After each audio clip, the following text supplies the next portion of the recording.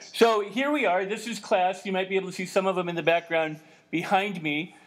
You're projected up on a screen. That's why I'm looking at the screen as opposed to into camera. Okay. Am I scary, kind of? No, you're not. You're great. You look fine. So this is Mr. Paul Weber. He's a casting director. He worked at 20th. He's independent. He has his own business. He's cast multiple TV shows and feature films. He runs workshops and educational opportunities in Los Angeles and around the world, around the country. He's come into Milwaukee a couple years ago for me, and all-around good guy. So the class is comprised of sophomore to senior filmmakers. They are director, producer, writer, cinematographer, editor candidates. Some wear multiple hats. And, of course, one of the reasons why we wanted to have you on, Paul, was so that you could help them in working with actors, casting, the reason why you would want a casting director, as we talked about yesterday, the difference between doing it yourself and working with a professional such as yourself, and anything else. They may have questions, and I think we're good, and we can just all get going. Okay, good. Hi, guys. How do you want to do this? Does everyone, does everyone have sort of an idea of what a casting director does? For the most part. What our role is in the process? Anyone want to throw out an idea or a thought as to what your perception of what casting might do? Ryan, this is Ryan. You can't see him, but he'll ask the question. Okay. I guess my assumption would be that most of your role would be to kind of guide the director through the process of picking through like the 1,000 people that audition for any given part. That's actually incredibly accurate, especially for independent filmmakers and as you know, in television, it's a little bit different because there tend to be a lot more people involved in the process in television. And if you guys are, let's say you're a director in television, you're brought into the process quite late. You're brought in after most of the work has been done. You're brought in just to shepherd the episode or the TV movie through, for the most part. In independent films, you're brought in really just for sometimes the last part of casting, the callbacks of casting for television. When you guys are doing independent movies, which it seems as if many of you are looking to cut your teeth in either new media first or small budget independent films, which is how most of the filmmakers that I know get their starts on, it's a much earlier process because you guys typically write and direct your own projects. And sometimes you even edit your own projects. And you're pretty prolific the way you have to become multi-hyphenates in the business because of budgets and because you are skilled at it or getting learning how to do that and want to be more in control of your own project, which is really the beauty of independent filmmaking. But you would probably, if you could afford a small budget for casting, and I say small because we get it, that when you guys are working on a small budget movie, there isn't much money for cast or casting directors. But I, for one, having come from a studio culture, working with big budget projects, I'm enjoying, for the most part, the process of working with emerging filmmakers and trying to help them out as much as possible. So you guys, you're right. We do have to go through a lot of, we have to find that needle in the haystack. And the only thing that I caution you guys with is occasionally you'll say, and you've done this and you will do this, we really can't afford a casting director. Why don't we just do it ourselves? And you can do that. And then you will see how hellish the job of a casting director is, because it's just really time-consuming. It's not, you're dealing with human beings, and you're dealing with, time management, and you're dealing with trying to get the best performances you can of an actor in the room, And it takes a lot of time, and it's tough on you guys when you're trying to budget, write, line produce, and actually shoot your movie without dealing with cast. So that's our job, and it becomes we become your confidant, your consigliere, your right-hand man when it comes to trying to be in sync with creatively what you're looking for, and also try to open your eyes as much as possible to as many ways of casting a role as possible, because I've seen director writers change their minds when they see an actor in the room that they didn't expect, didn't fit their exact visual image, let's say, of a role, but an actor brought something special to the role that made them look at it a different way, and many times improve the film and the project because of that actor. And that's what we're trained to do, and that's what we try to do is surprise you with talent that you might not have otherwise been exposed to. How's that for one breath at 7 in the a.m? Excellent, excellent. So if people have questions, feel free to ask questions as well. I mean, that would be a good thing. Apart from, when you say that there's an inordinate amount of work, it's not just the seeing of the people and scheduling that and then scheduling the discussions with the people who will make the decisions, but it's also contracts and the paperwork and the other things that you would have experience in that most of us would not have, unless you're producers may indirect, but starting out, you don't have the experience of negotiating contracts or even understanding what the contracts are. Right, and casting typically would only go so far down that road. Right. We would negotiate the deals based on what the producer and I discuss as far as what the available monies are. I mean, you guys, unless there are any producing students in there, you guys are more on the creative end and typically stay on that end because producing takes a whole different kind of mindset. And they're so necessary. The financials we could get into when you might hire a casting director and what you will need to have in place with your producer before you even hire a casting director.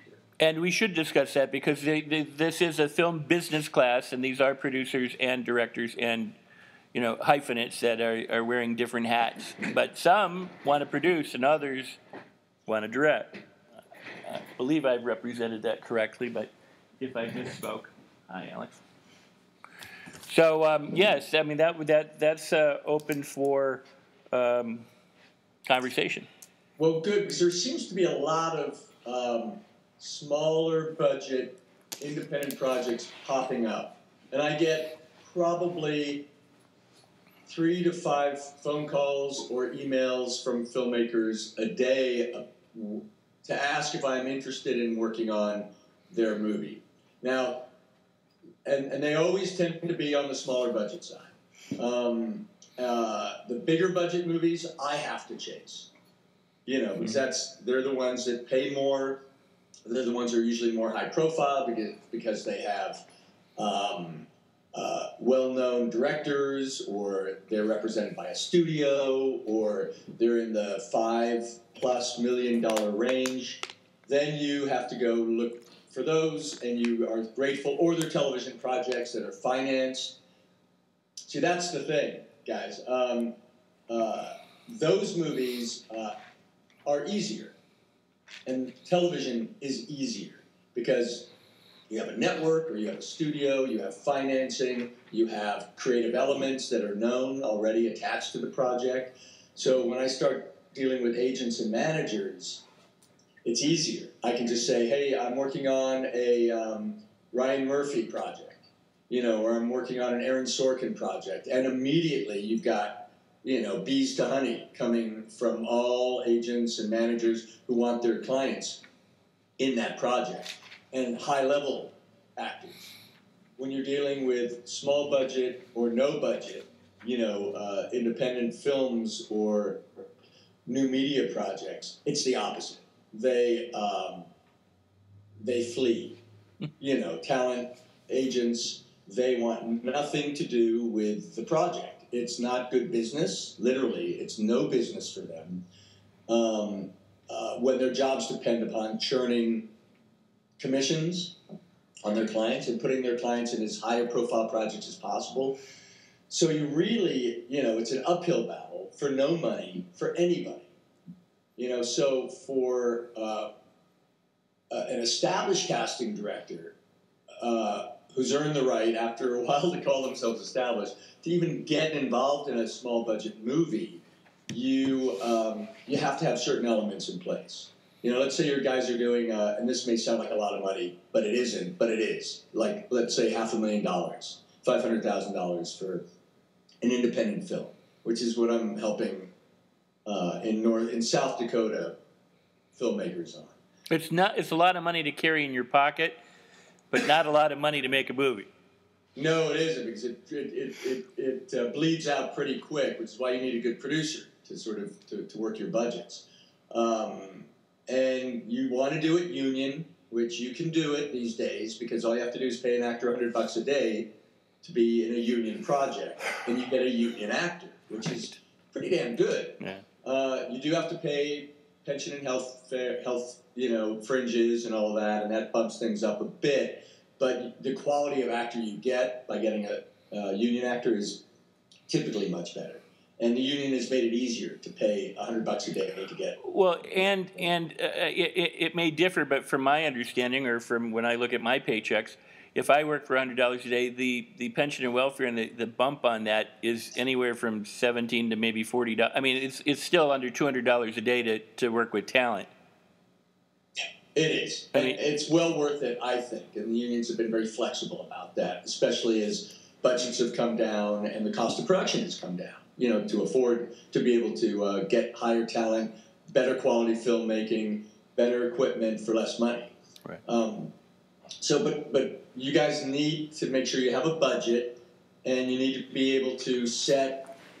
You okay? Am I boring you, Rex? No, I'm checking on the students. They're behind me. Okay. I can't. Looking at you, I can't see them. With the sorry. With a budget. You've got to have a budget in place, and for a casting director typically to get involved, and I took a film finance class, and I just met with him 2 days ago on a project that he brought me into with the filmmakers because he was ready to bring me into it, because he assured me that, he said, Paul, I'm not calling you on this project until I've been paid, he's the film financier, to start putting elements together and start raising financing. He said, I don't call you unless I have assurance that 25% of their budget is in escrow in the bank already, that they've hired a lawyer and set up an LLC, okay? And he says, I don't even care that the script is any good. I don't even read the script. That'll be your job. And see what notes you want to give to the filmmaker about the quality of the script in terms of attraction to actors, okay? So let's say you're doing a $500,000 movie. For me to get involved, you would need a quarter of that, $125,000 in escrow. To get a call from a filmmaker who's never done anything, who's written his first script. By the way, the script used to be worth, anybody who's written a script used to be worth $8, which is the cost of printing a script. That's the value of your script by to a financier.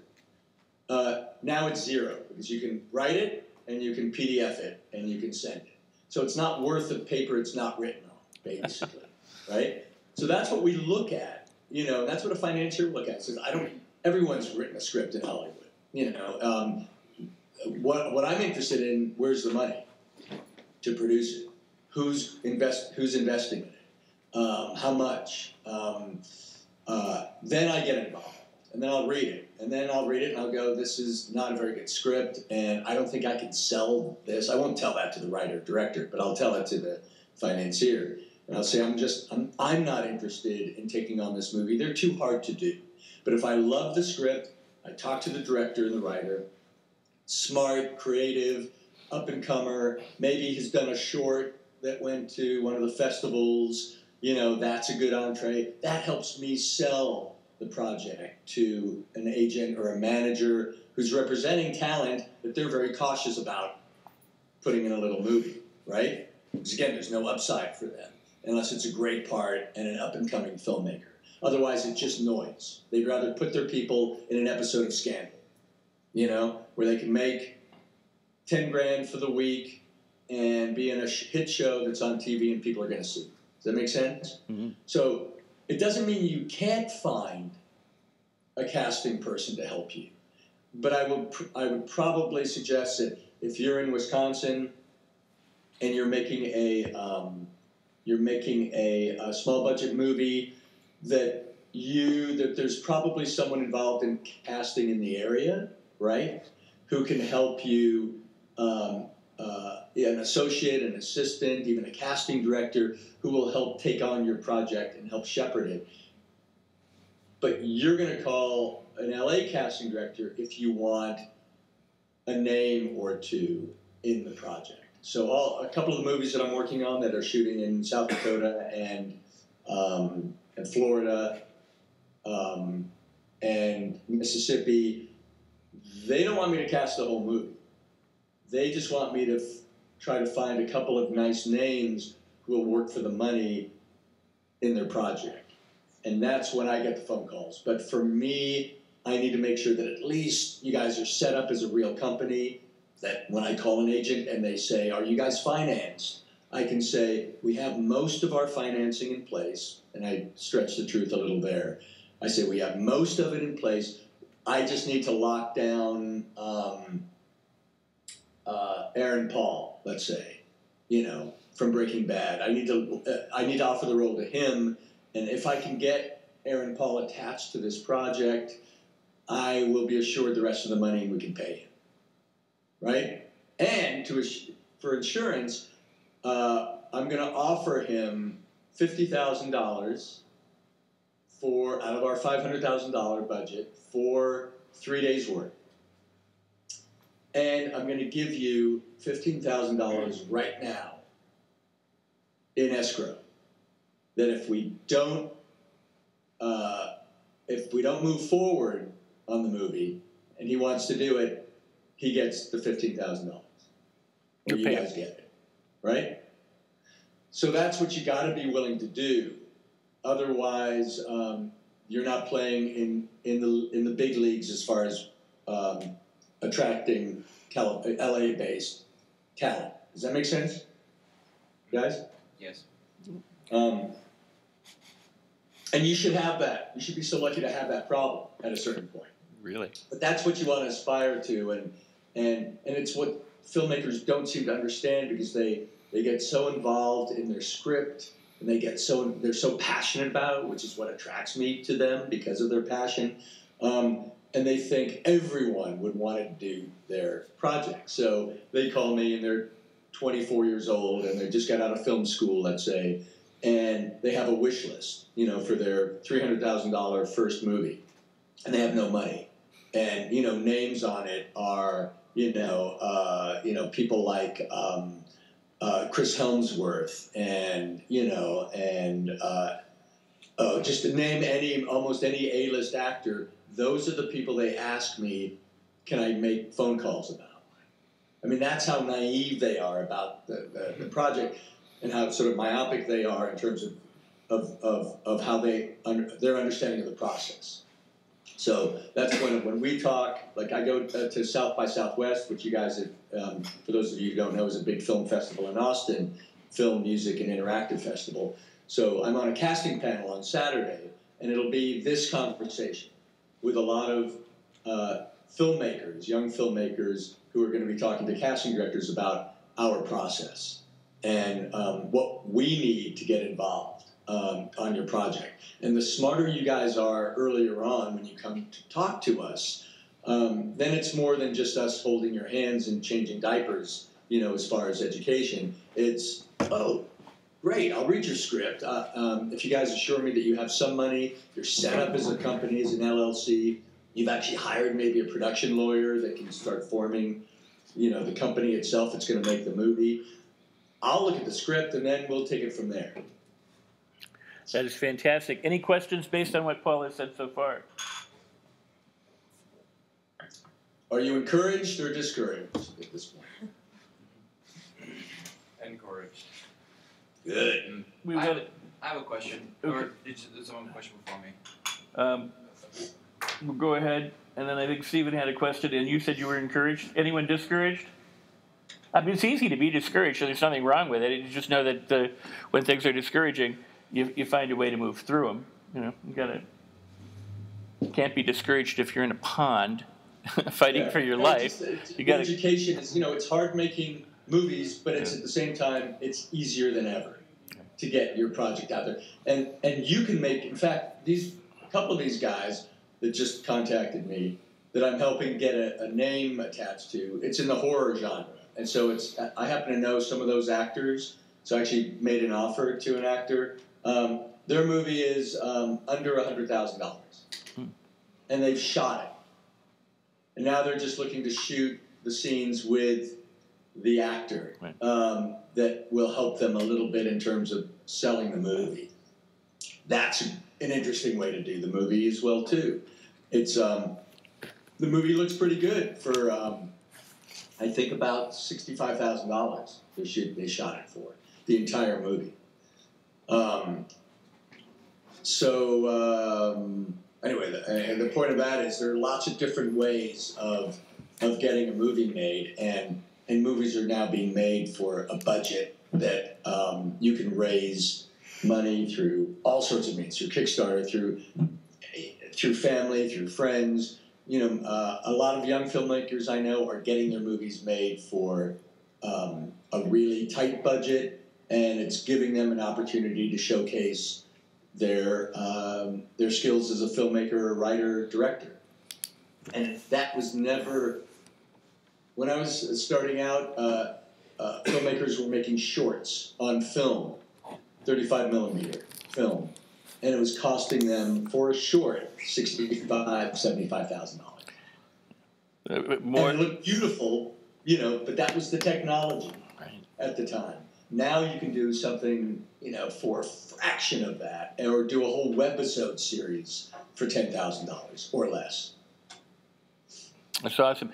Before you ask your question, I wanted to follow up.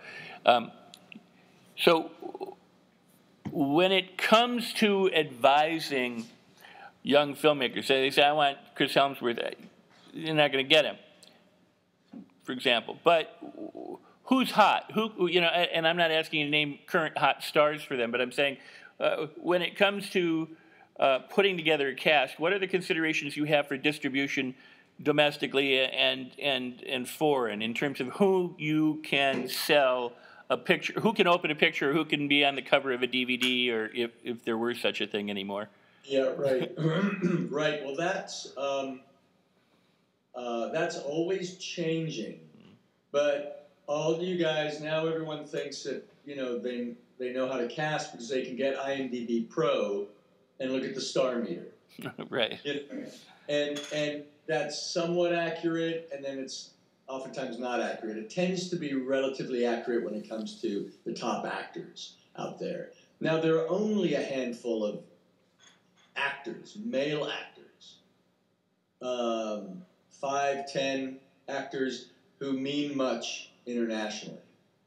Everyone wants them, okay? And they're not going to do your movie, let's face it. They're mostly going to do the bigger budget studio pictures that are safe for them, for the most part, to do, that their agents want them to do.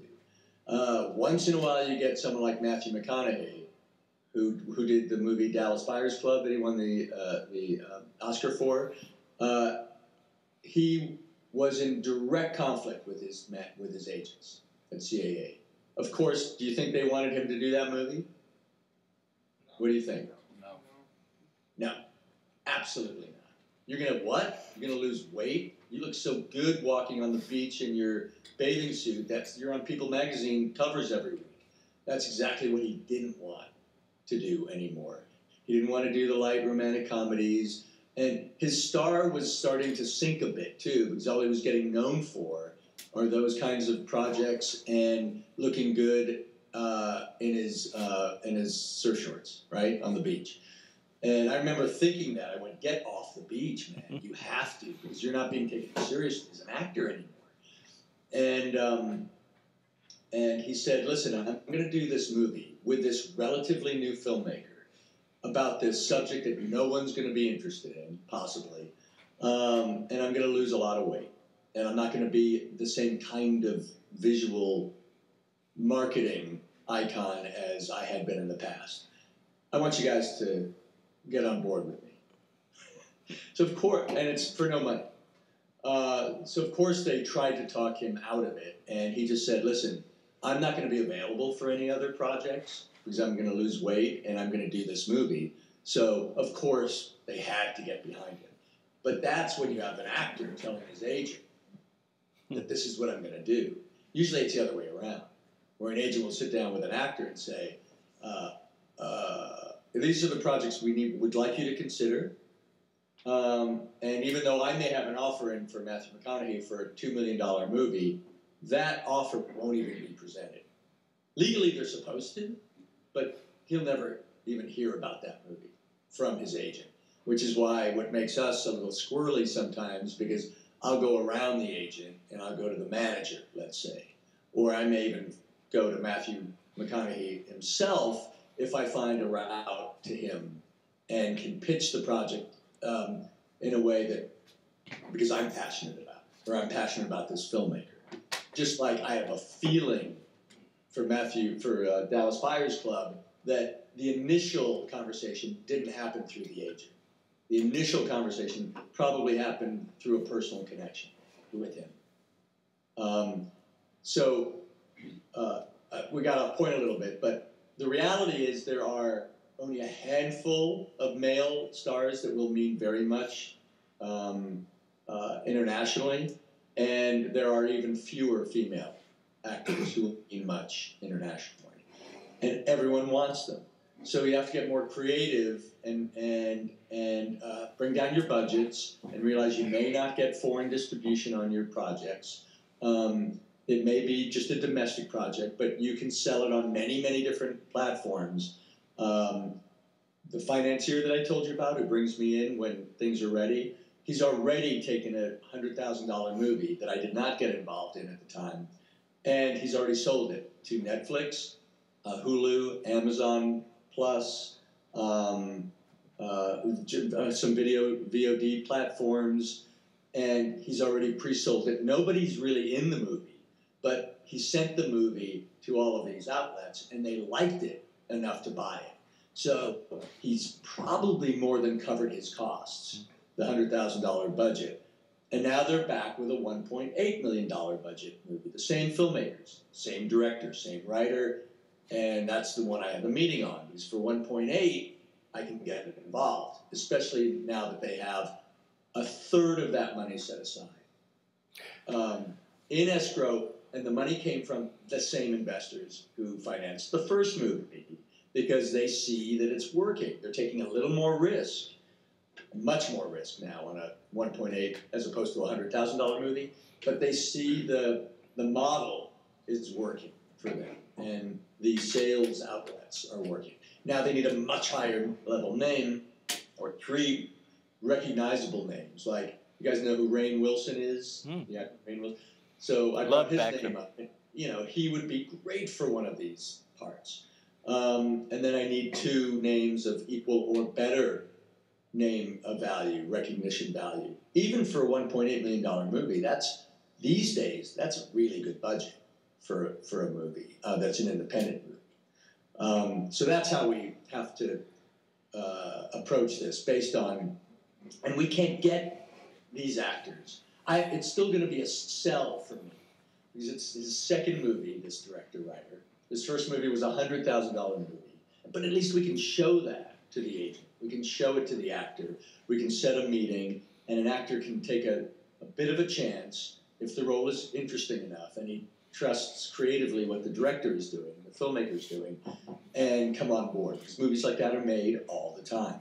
You know, you see movies, and you kind of go, wow, how did that get made? Mm-hmm. And it's usually because of the persistence of the casting director or the filmmaker's vision and passion, and getting them in the room together and finessing that, and then finally getting your movie made. So it's a process, but it's a worthy one when it pays off like that. I really appreciate that. It's an excellent nuts and bolts description of how people can move forward in their career and where they start and how they advance and how bigger things can happen for them as they continue to pursue.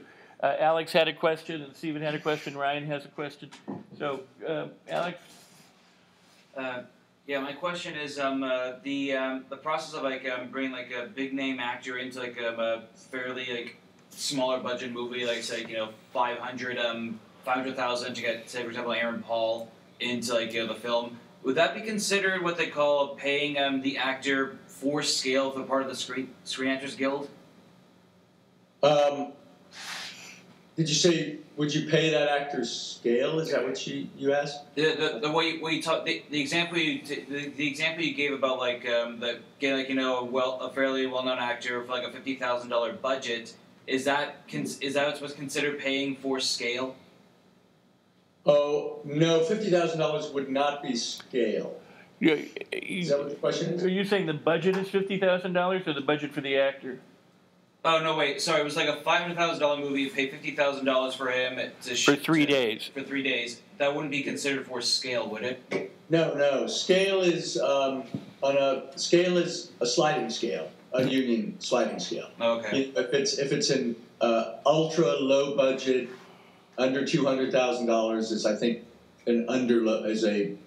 ultra low budget where you can pay $100 a day to an actor. $100 would be considered scale. Okay. If it's higher budget movies, then $1,600 a week is considered scale. Does that make sense, guys? So it really depends on the level of the budget of the project. Then the union raises the scale of the weekly or the daily amount. Okay. And I think when Paul mentioned that they would offer $50,000, that's because Aaron Paul isn't going to work for scale, most likely, and he's going to want something that makes it worth his while, and maybe $50,000 gives you that at least talking. Yeah, it at least makes it real. But you also, I'm sorry, I didn't mean to cut you up. But you also made it a pay or play of you would give him 15. Not a pay or play. Well, no, but you said he would walk with 15,000 if it didn't happen. Yeah, I would suggest to the producer. I said, you have to let the agent know this is real and it's real money. It's not, oh yeah, we think we have it, or they need to know it's verified in an escrow account. 50,000 is there. 15 of it is walkaway money if we don't get the movie made in time. I just did that with a movie. We offered the actor $100,000 for the picture, and he did 1 day. 1 day of filming, and then the union shut it down in Puerto Rico, IATSE, which is the New York union. They didn't have their paperwork complete, so the union came in and just shut it down. That actor walked away with $25,000 just for starting the project. And now they're rebooting again, and we have to renegotiate his deal. But his agent would have never let him go unless $25,000 was already in his pocket on behalf of the actor. Excellent. While we're on that point, why don't you just briefly describe pay or play? Pay or play is I don't suggest it ever be done. Right. Anything. Right. Because pay or play is we're offering Aaron Paul $50,000, and if he does it, great, we pay him. He plays and we pay him. If for any reason not he falls out or changes his mind, which they can do, but our production gets delayed. And the terms of the agreement is we are starting to shoot anywhere between March 3rd, 2015 and March 31st, 2015. Those are the terms of the contract for him. If that gets delayed, let's say, into mid-April, and it's a pay or play within that time frame, we lose the money. So of course you're not going to do that, because anything can happen.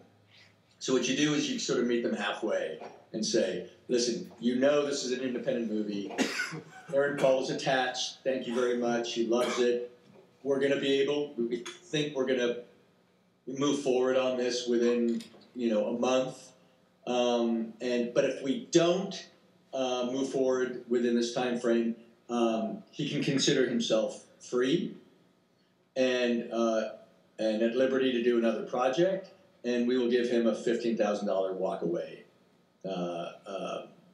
fee because we had to push, or it didn't quite work out, or the movie fell apart because the rest of the financing didn't come through.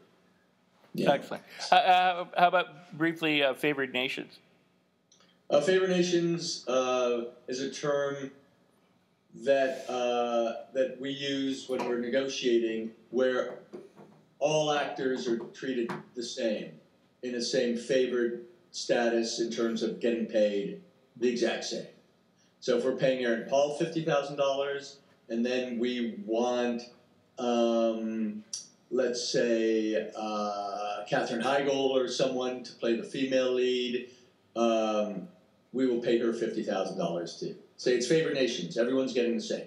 No one's getting better. That's generally how movies like The Avengers get made, correct? He said, is that generally how movies like The Avengers get made? Yes and no, because Avengers,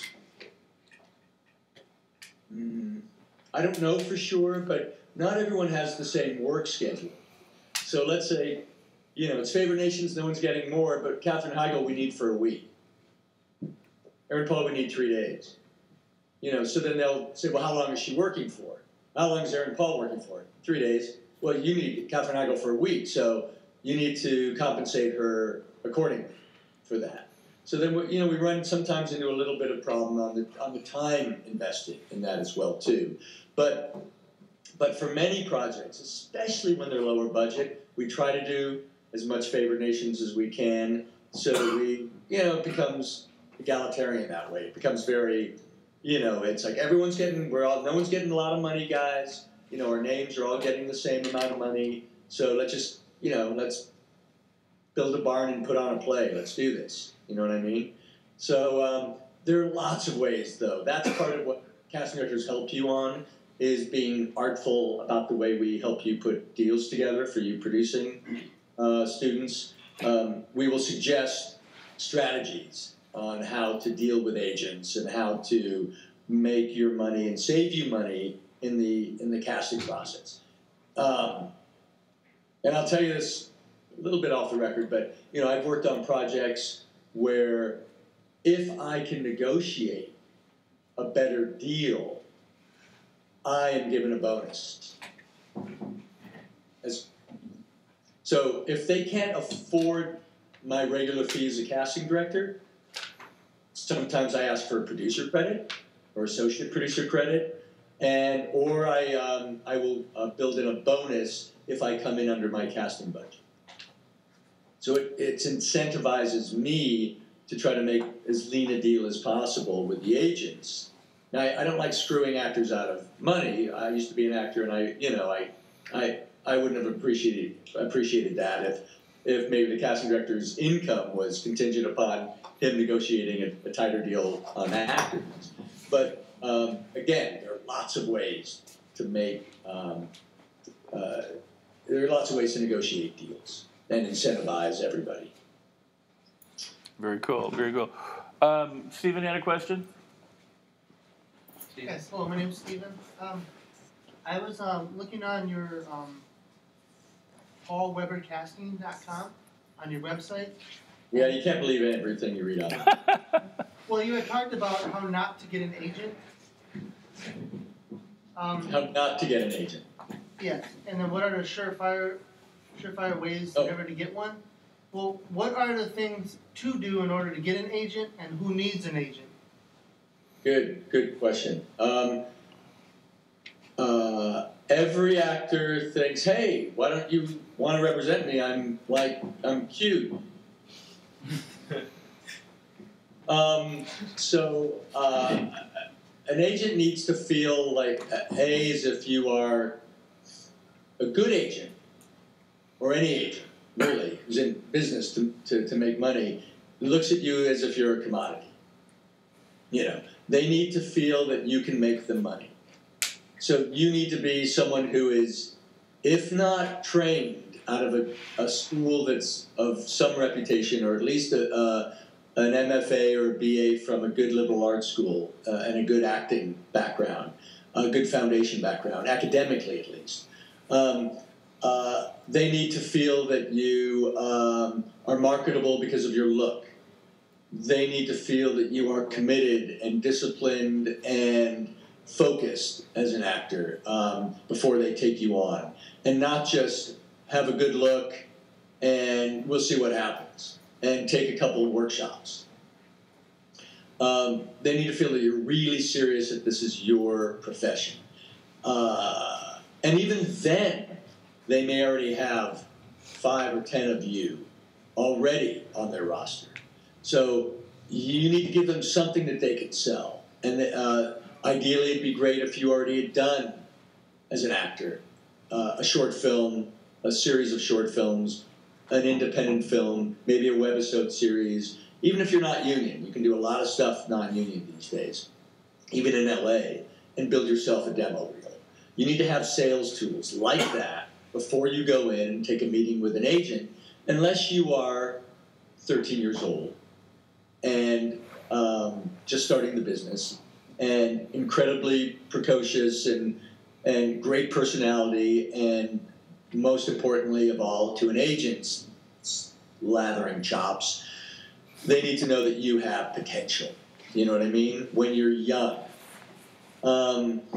Because at the end of the day, by the time you're 27 in this business as an actress, and this is what many agents and managers have told me in that age range, they're not going to sign you at all if you're not already somewhat established out there. Guest stars on television shows, movies, something at Sundance, unless you are, for the most part, unless you have some sort of established career by 27 as a female in this business, really hard to get a decent agent. And maybe a year or two later as a guy. Maybe by 30 if you haven't. It's just the way the business works. It's very young. It's very youth-oriented. Your agents are in their 20s and early 30s as well, too. So unless you're established, for the most part, or starting to establish yourself, they're not going to touch you. So it's a lot of pressure to sort of have that machine going for yourself early. And that's why some actors, it's tough, because I go to these showcases where Carnegie Mellon and Harvard ART and all the big acting schools, the programs from all over the country come and showcase their MFA actors in LA in May. That's happening right now. We're getting all the notices. It breaks my heart because some of these MFA students are almost 30. And some of them are talented, but they're not marketable so much because they're a little too charactery or they don't quite fit in. So they're really good, and those are the actors who have more of a struggle, even though they're trained, have a bit of a struggle getting traction, or they go to Broadway, or they do stage work, or they do theater, or they try to rough it out in California or New York, and see if they can get some traction in film and television. And I'm just talking generally, guys. There's always exceptions to that, and it always warms my heart when I see a 33-year-old break out, on a TV show. Like, where have you been all this time? Right. Been toiling away in theater and smaller roles, and all of a sudden they got their break. So it does happen, but that means they are very persistent also, and they don't get discouraged. Or if they get discouraged, they get over it because they realize that so many people want to do this, and they're one of them. And if there's a 90% unemployment rate. We were panicking in this country about a 10% unemployment rate. Well, for actors, it's the opposite. It's 90% unemployment. So you got to be able to just roll with that, and be comfortable with that, and say this is your dream, but be realistic about it too, and say I need to help my agent. I need to get an agent. I need to have tools. I need to have marketing. I need to have a demo reel, I need to have a reason for them to want to sign me. Because their business is to make 10% of everything I make. Which means that agents have overhead, right? And an agent actually at a mid-sized agency said, what do you need an actor to make so that you can keep them on your roster? They said, we need an actor, it costs us $2,400 a year to service every actor, expense-wise, overhead, which means they need to make $24,000 a year. Most actors don't make $24,000 a year. So they have to be willing to take a leap of faith and ride it out for 3 or 4 years with you, hoping that you're going to break out. But that's how they think. What's really powerful about what you are talking about is the fact that, again, comes back to this is a film and television business. It's not a hobby. It's not a fantasy. It's a business, and it runs the way any business would run. I mean, there's a creative component to it, but the bottom line comes down to, are you somebody I can make money with? Am I going to make money in this? If I'm not going to make money, it's not worth my time. And everybody has those stakes. That's right. And the higher up the ladder you go, I mean, when you're talking to developmental agents and managers, of which there are fewer and fewer, they're willing to take a risk. You know, on a recent graduate from the program, 22 years old. You know, you're new to LA. I love your look. I love your passion. You're incredibly talented. I think, you know, and then there's a reason why managers and agents get into the business at that level, because they're passionate about talent. And same as casting directors are. And we want to give you guys breaks out there.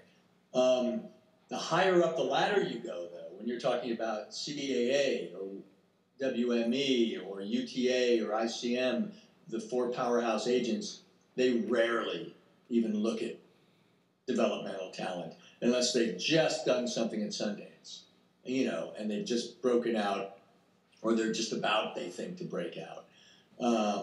So you want to start many times with a smaller agent or manager who is passionate about you, you know, and then unfortunately you leave them. The moment you start, you know what I mean? I mean, that's the biggest lament from smaller agents and managers is the talent always dumps them at a certain point. Comes with the territory. And it's fair to say that producers and directors and cinematographers and everybody now has agents, and you know, some of the same marketing tools that an actor would need, a director, a writer, a producer, cinematographer, they're going to need an editor, they're going to need reels, they're going to need somebody repping them, or, you know, the same business tools to get a job as an actor or anybody else would to get a job. Exactly, Rex. Yeah, that goes across the board. Sorry, I didn't even mention that. I was really actor focused. But it's the same thing for writing, directing, clients. You need an agent who can pitch you.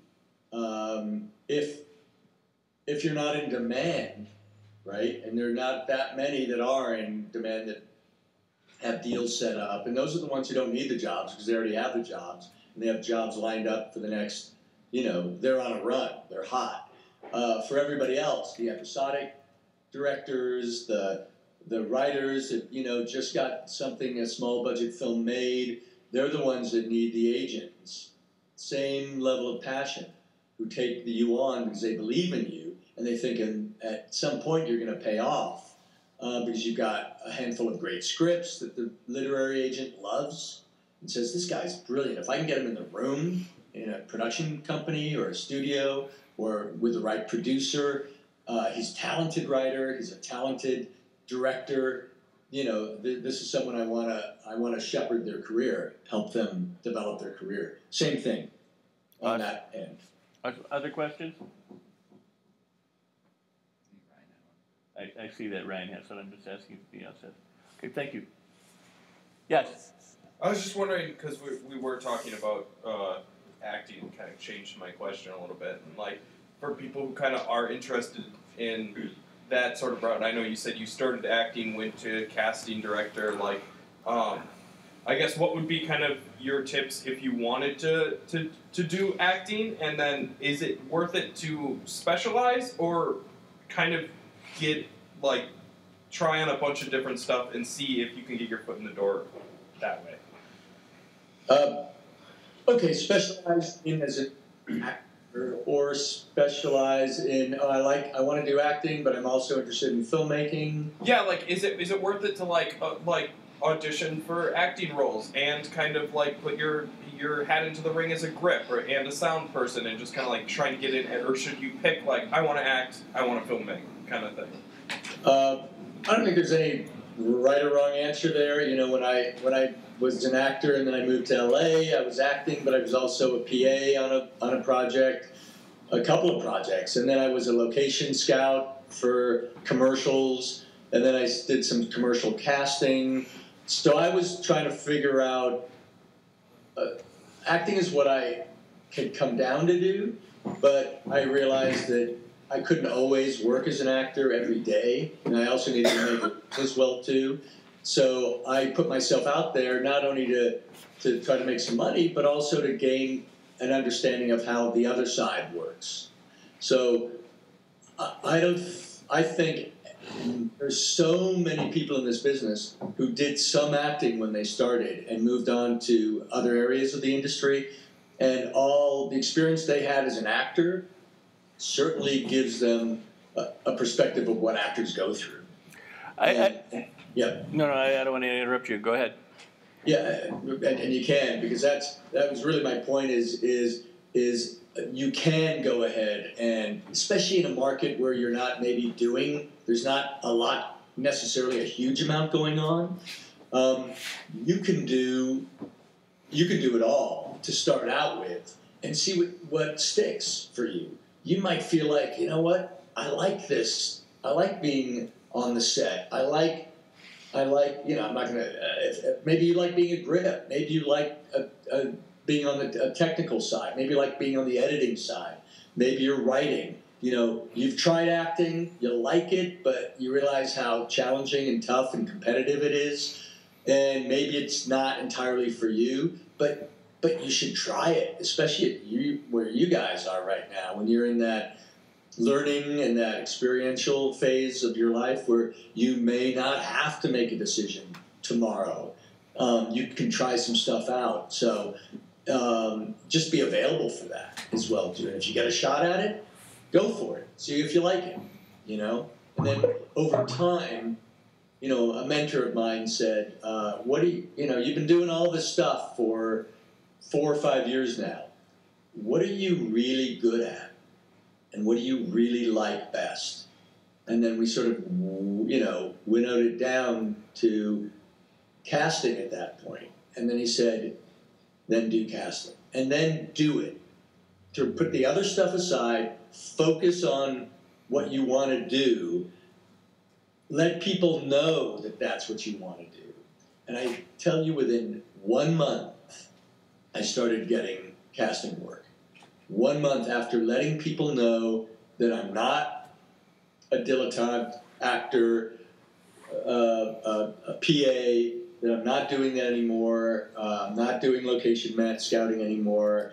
I am not acting right now. I'm focusing on casting. I got my first job on a series called Tales from the Crypt, you know, when I got back into things from a casting point of view. And I didn't stop. I didn't stop working at all after that point. So excellent. So like, just to kind of sum it up for myself, what you're kind of saying is like, do everything, find out what you're good at and what you like, but you're probably not going to venture very deep until you decide what that thing is. That's right. I mean, you will sort of skim the surface, I think, and get some experience doing a lot of different things. Like an intern in a job, they are asked to do a lot of stuff, you know, and then they figure out what is more appealing and attractive, and where they find they just lean more towards creatively or from a business point of view, and then they usually start settling in at some point. And I don't know what, you know, there's no particular age or cutoff time, but that's something you're going to have to decide, and then just go for it when you've decided what that is. But sure, as much experience as you can get, yeah, I think it's a really good idea. I think it helped me decide. I think my opinion on some of this is that as with what you were talking about, the more experience you can get, if you want to be a director or a producer, especially in all of the other departments, the better equipped you are to understand the tasks ahead of you as a director and producer. The more that you can walk a mile in an actor's shoes as a director, if you've been acting, you understand the challenges, the securities, the insecurities, the foibles, the upside, the downside of being an actor. You can learn to speak their language better, communicate with them better. Same as in casting. If you've come from an acting background, I think you understand more the pressures that an actor may or may not feel inside the audition room. So, it literally is the ability to try on different hats, walk miles in different people's shoes that enrich you and will bring to your overall development and expertise a much fuller understanding of the business and the different components that make it up, so that whatever area you ultimately specialize in, you can collaborate and understand the other areas and work with them that much easier or better. Yeah, there's a book out there that I read. John Badham, the director, John Badham, big director in the 80s, 90s, big movies. John Badham, I think it's Badham. John Badham wrote a book called I'll Be in My Trailer. And it's his experiences with like John Travolta's, the A-list actors that he was working with at the time, who would not come out of their trailers because they didn't trust the director. And when John Badham was getting started, he didn't really understand the actor's process. So he had lots of difficulties with actors because their fragile egos and their insecurities, and they're plain just downright not trusting the director's process and not trusting that the director understood how they worked. So they would headbutt.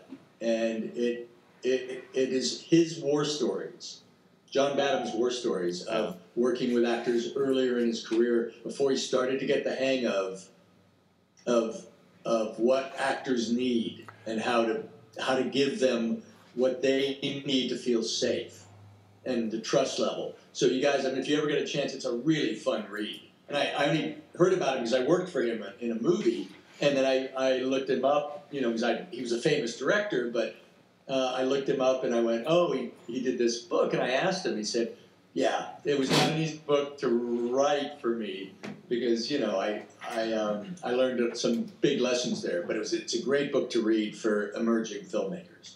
I'm going to say, from my standpoint as an actor, I want, and we're not talking name value here, right? I mean, as an obscure actor, I want to be able to trust the director and put myself in their hands and know that, the decisions that I make or we make together are good for the project and good for the performance and good for the character and good for all these things. And it's really tough, even at a level of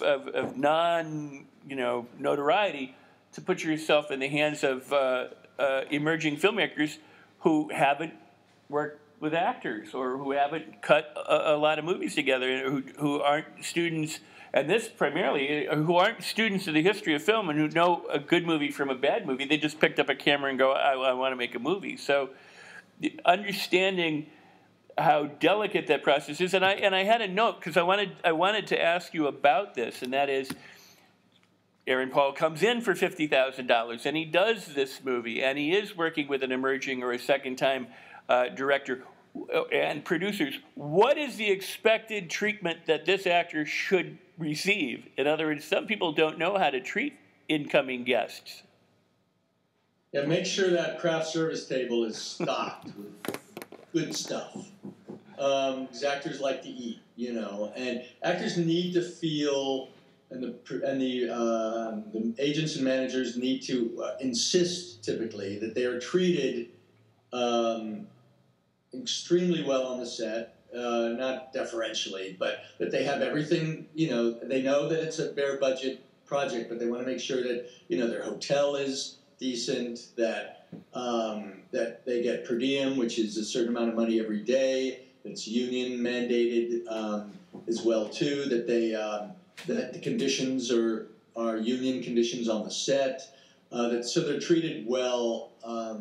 That's really important. And then of course the actor is not going to come on unless he feels that the agent or that the filmmaker himself is someone that he feels strongly about collaborating with. And you're right, Rex. There are actors. You mentioned that Clark Gable's house is next door. Right. Well, there's an actor that I coached who came to the house here, and he's 24 years old, and he's an actor. And he went to school and he trained, and but not well. Yeah, and he didn't know who Clark Gable was. You know, if you're a 24-year-old engineer student from India and don't know who Clark Gable is, you get a pass. If you're an actor and you have no idea who Clark Gable was, he barely knew who Warren Beatty was, only because I mentioned the movie Dick Tracy, and he went, oh yeah, Dick Tracy, I remember that when I was a kid. So you guys have to, filmmakers tend to be better at it.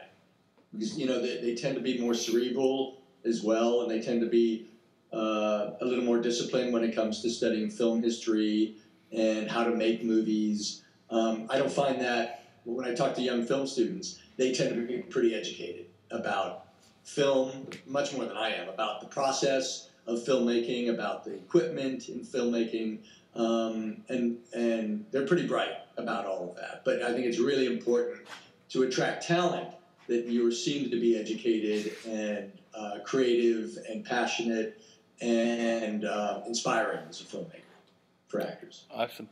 Any questions? Yes, sir.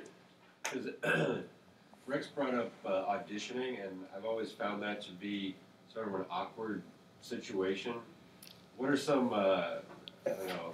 things you can do to break that? That's great. I love that because it looks like you guys are all of the gamut in terms of producing, directing, writing, and acting interest too. Well, you take a Paul Weber workshop. I would say that would be the first step. But the truth is that you just do it. You start doing it, and I think it's mostly the opportunity. The first time you audition, you're going to be nervous, especially if you're not prepared. If you don't know how to break down a character, if you haven't read the script, if you haven't really worked on the scene that you're supposed to audition with, if you're just flying on instinct, if you don't know how to manage fear and rejection. These are the things we talk about in class, is to empower the actor to get a sense of confidence before they walk in the room, so that they interview well. Just like you guys outside of the business, if you're going to go interview for a job, you need to come in knowledgeably, looking good, feeling prepared, confident. Otherwise, you're not going to interview for that job well. It's the same with acting, except now you're expected to also emotionally kind of bare your soul in front of people that you've never met before if you're reading for a role that demands a bit of that.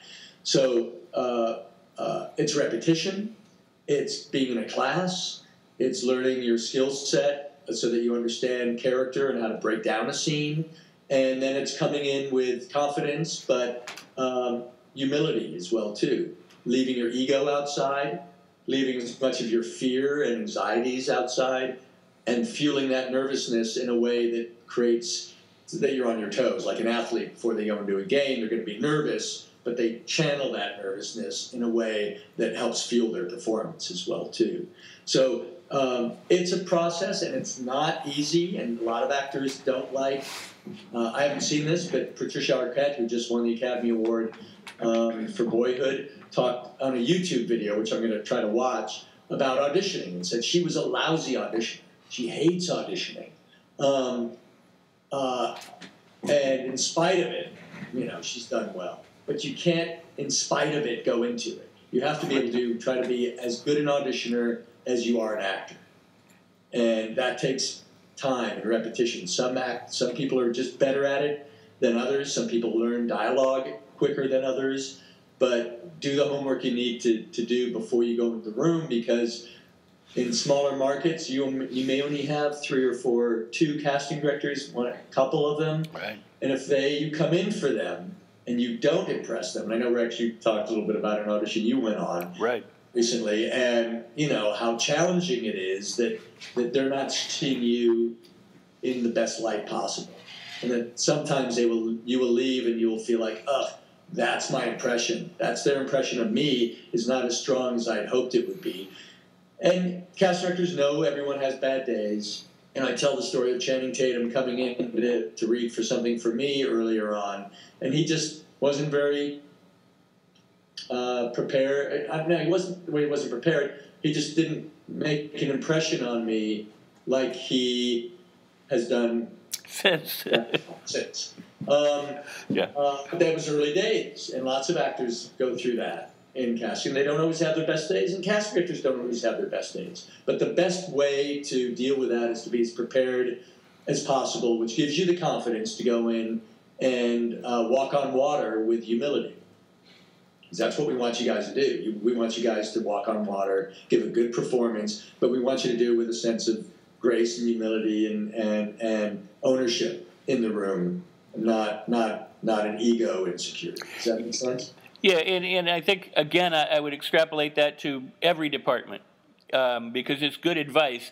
You may have lots of accolades and you may have lots of laurels and you may have accomplished lots, but if you wear it on your shoulder or, on your forehead, people will tolerate you as long and as far as they can if you bring them money, but it's much nicer when you can do incredible things and be genuinely nice and open. Again, what Paul talks about is the ability to communicate, the ability to get along, the ability to deliver what you need to deliver, but there's other things that are important to it as well, and I appreciate that. And that's a great point, Rex. It's so true, guys, that so many people want to do this business on any side. They're from gaffers to grips to electricians, makeup, every element of the business. There are lots of people who want to be on that set. So the humility, the working to get along with everybody, genuinely good people. That's who filmmakers want to surround themselves with on their crew. That's why Clint Eastwood and Ron Howard and filmmakers like that use the same people over and over and over again. There's a comfort level there. When an actor comes into audition and they leave the room and I go, she was amazing, wasn't she? And the director says, yes, she's a really good actress, but I will never work with her because my best friend who directed a project told me she's a nightmare on the set. Her ego, her demands, her issues, it's not worth it. I can't afford the time to deal with a diva on the set. I've got to shoot an episode of a TV show. So, and I didn't know that at the time, but it just happened to be the case, and that's happened on a number of occasions, where an actor will leave the room giving a great read, and yet the director or the writer or the producer won't hire them because of their reputation. So, reputation precedes. It always precedes.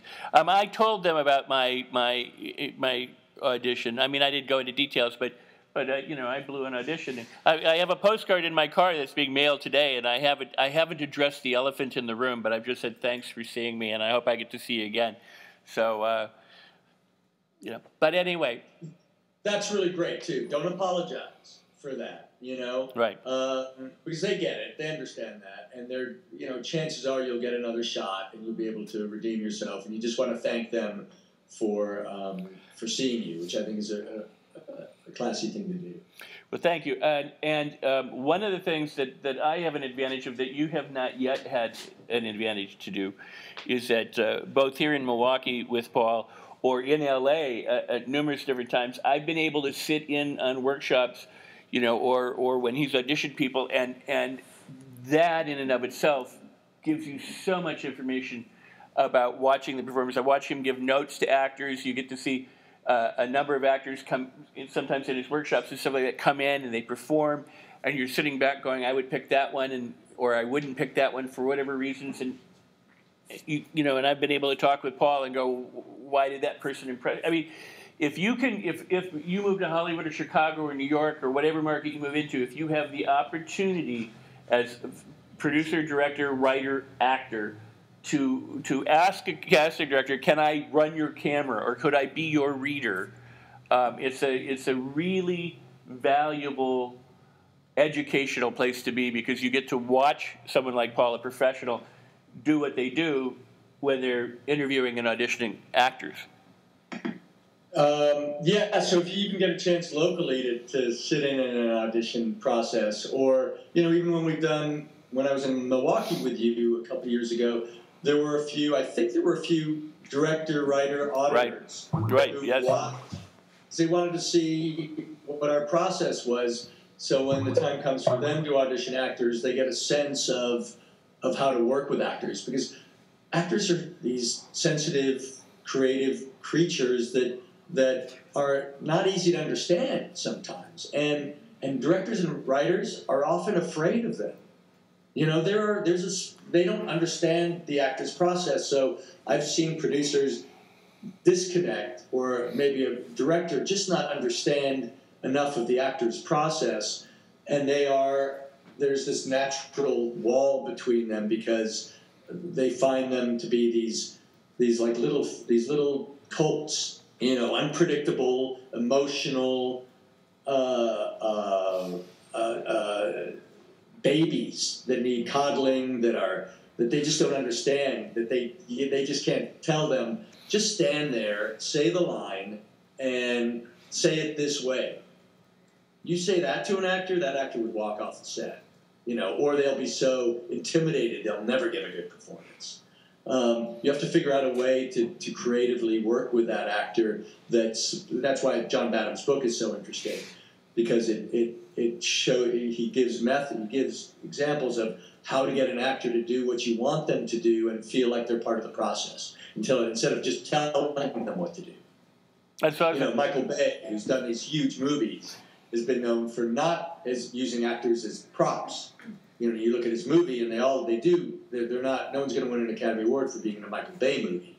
So there are war stories about how Michael Bay treats actors. If you just understand that's how he works, and just go with it, you'll be okay. If you're not going to be one of the boys or one of the girls on the set and just buck down and do what he tells you to do, if you're not going to be that, and you're an artist, you're going to run into troubles on a John Bay movie, on a Michael Bay movie. Does that make sense? Mm-hmm. So yes, it'd be great if your director was very actor sensitive, but not a great many of them are. So you have to learn how to work with those people too. And probably even more so today, the kind of what we were talking about before, those people who don't understand the history of filmmaking or the history of acting or the art, or those who are technical junkies and are interested in only the shot and the camera and the equipment, and capturing that versus capturing story and performance. It's really, when you make a movie, my opinion, 100% my opinion, unless it's an animated special in which you're using voice talent, and even then you're working with people, but if it were completely computer generated and you didn't have humans involved at all,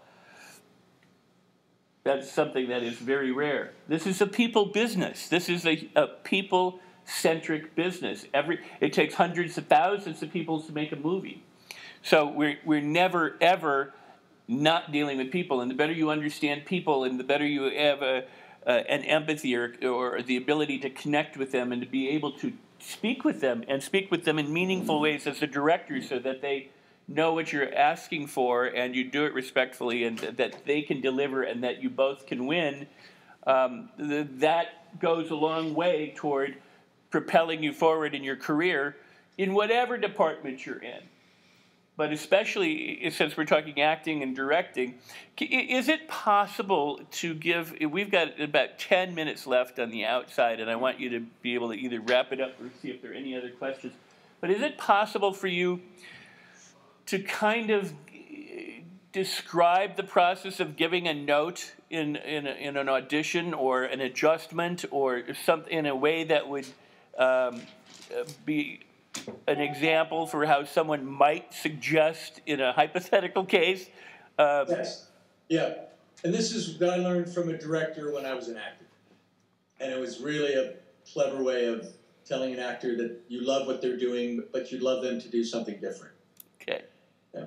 And that's usually what I'll do in the room with an actor who doesn't give me what I want or what I need to see in the audition.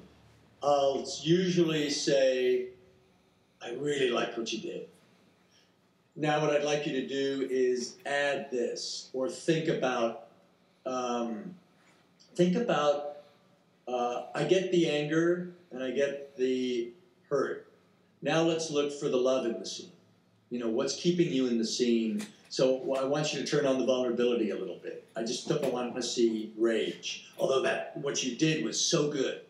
You know what I mean? So I try to affirm what they're doing. If I know the actor really well, if I know them personally really well, I'll go, let's take that again. And I'll say, John, that sucked.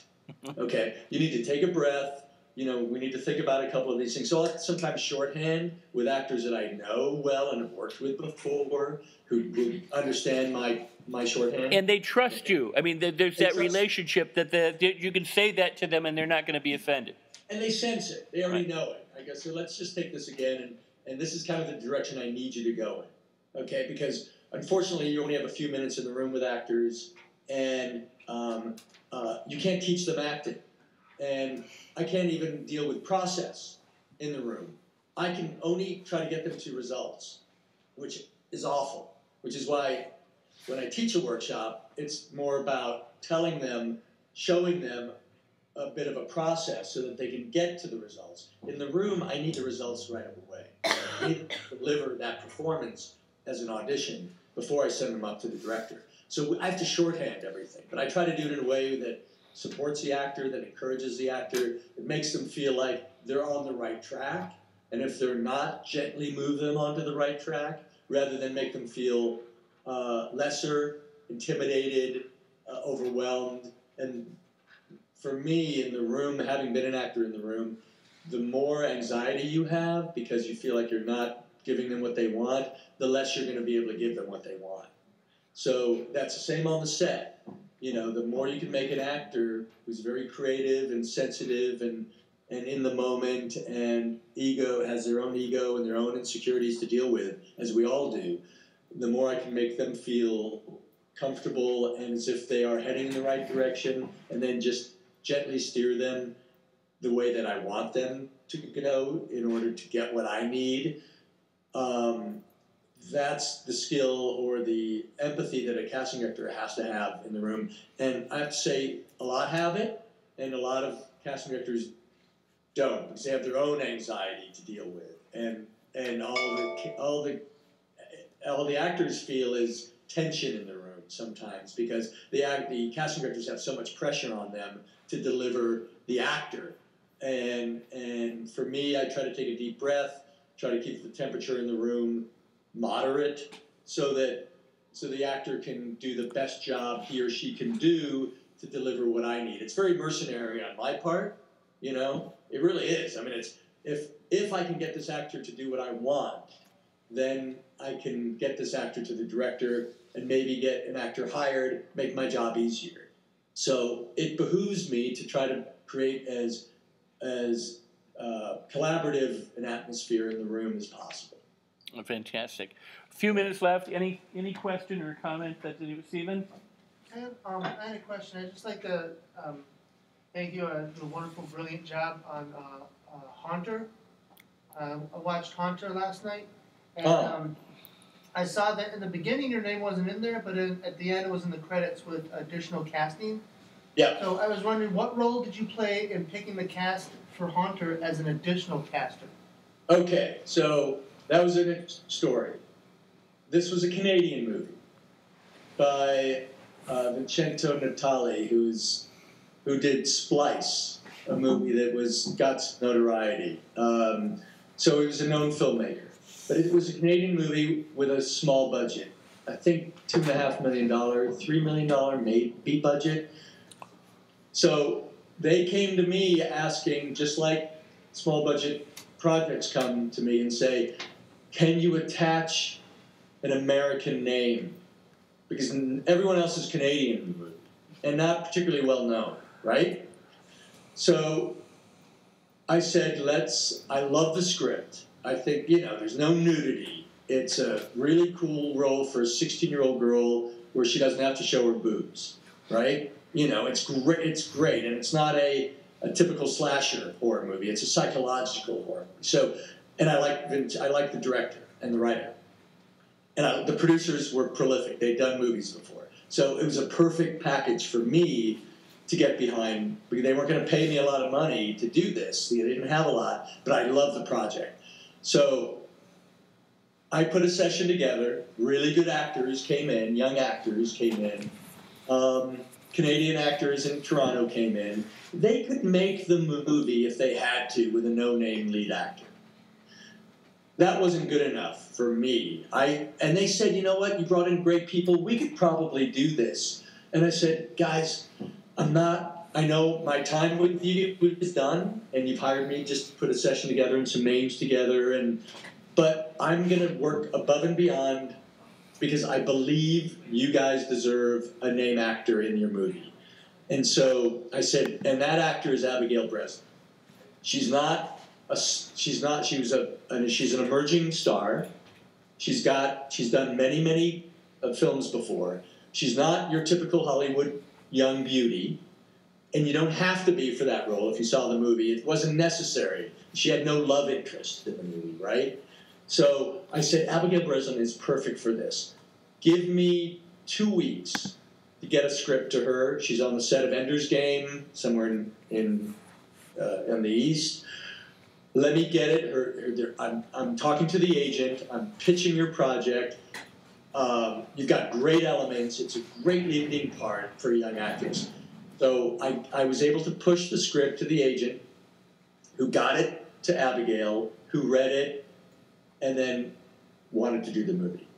So that's what I was able to deliver there. So did I cast the movie? No. But because of getting Abigail Breslin, that movie premiered at South by Southwest last year or the year before, and because of her name, it got a deal at IFC distribution, and then it got it got distributed, and it was shown in movie theaters.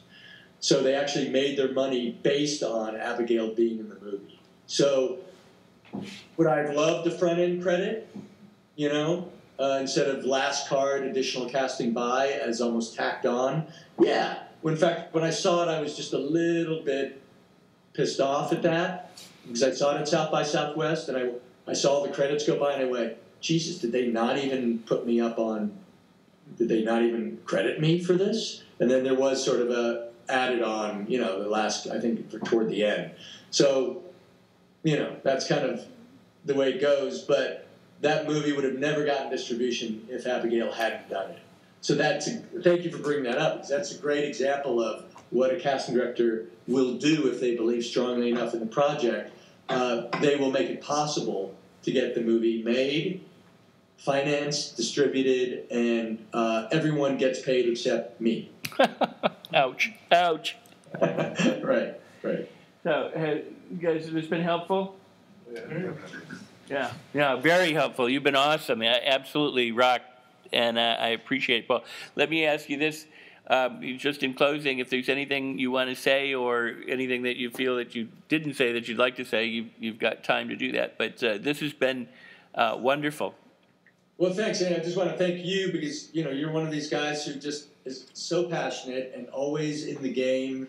And I know you love to come out to LA, and this is where your real passion is, out here as much as you can be. But obviously, you've got a life where you are and family, but I've always been impressed with your increasing your passion, your knowledge about the industry as well too, and that you are always looking to learn more and develop and grow more, just like all of you guys are. And I think the more knowledge you have, especially for you young filmmakers, when you come to LA, when that time comes, you're just going to have a lot more tools in your tool chest, and that's always a good thing. But I also want to encourage you guys to make as much hay as you can in your own neighborhood, in your own backyard.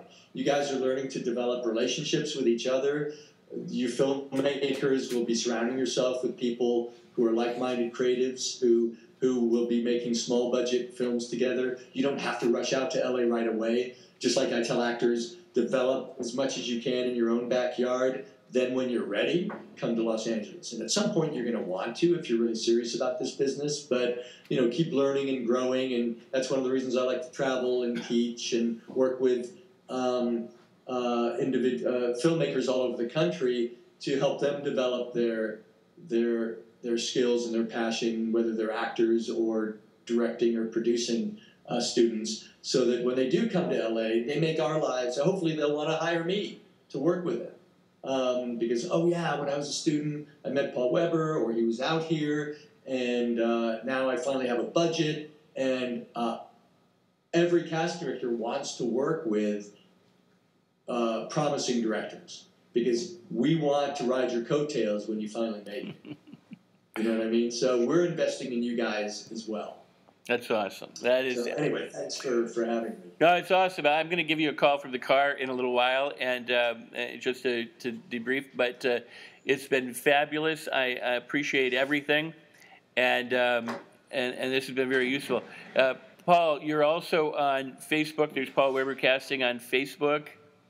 Yeah, there's a Paul Weber Casting group page on Facebook. If you guys you can. I look at it once in a while. I post something on there, but it usually tends to be a forum for everybody else to put their stuff on, hoping that I'll see it or each other will see it. It's perfectly fine. I've got. I'm on Twitter. I'm at Paul Weber CD. I tweet just occasionally. I have probably as many followers. I think I have 350 followers, which is, I think, what Jesus had when he first started. So maybe I'm onto something there. Maybe it'll grow. But you have to work media, and I don't work it as much as probably I should, and I'm not proud of that. But for me, I just try to do the work, and the rest seems to follow. But for you guys and anyone who's in their early 20s or whatever, you guys are born with new media. You're born with iPhones right out of the womb. So take advantage of that. I tell actors and everybody, unless you make a little noise, you're not going to get heard. But just make sure the noise is noise that you are proud of getting heard, and that's not going to burst eardrums. You know what I mean? So take advantage of social media out there too, because it's the way people are raising financing for their movies too. Awesome. And you have a website, because you do workshops around the country, around the world. What? Yeah, I do, and there's some nice information on the website too for actors to just learn about our process, where I came from, and there's for actors, there's a drop down that sends you to a email address that if you guys have questions, especially the acting students, if they have questions regarding acting, they can always send me an email as well too. And the website is paulwebercasting.com. All right. Fabulous. Thank you so much. You bet. So I'll talk to you on the phone, and then maybe in the next year or so we'll be out there again too. And I certainly encourage any of you guys to audit a class if you want to sit in on the classes. I'd love to try and work it out for the fall, and I'm supposed to be back in LA soon, so we'll meet up here or there or here, Great. Or on Skype. Thank you. Your sweet bambinos too, the kids. Oh yeah, I'll say hi to the kids. I'd be happy to hear from you. Yep. Oh, good guys. Well, thanks so much, and thank you. I see somebody waiting back there. It's good. Look, 2 people waiting. 3. Oh my God, 4. Everyone's waiting. And have a great rest of your class and day, and then we'll catch up later, Rex. Okay. Thank you kindly. All the best. All right. Bye bye. See you later.